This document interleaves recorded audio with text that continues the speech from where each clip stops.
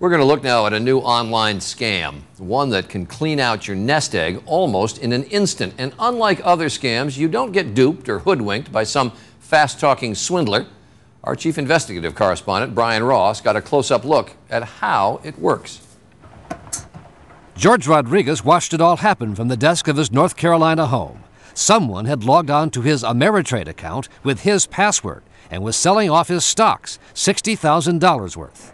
So I was really shocked in watching his portfolio, my portfolio getting traded away from me, and it was very disturbing. Rodriguez is one of the tens of thousands of victims, customers of major online firms whose trading accounts and 401ks have been stolen out from under them.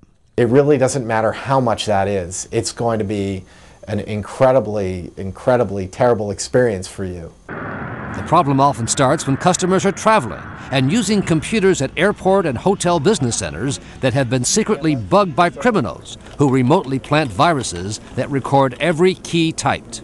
You are, in effect, giving the bad guy your account name, your password, your account number, and essentially the keys to the kingdom.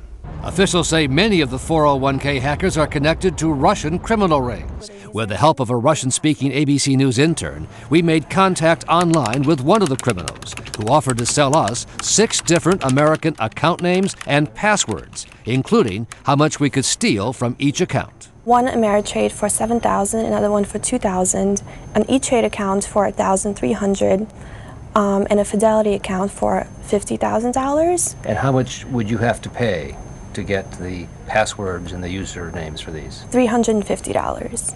A 21st century version of a bank robbery.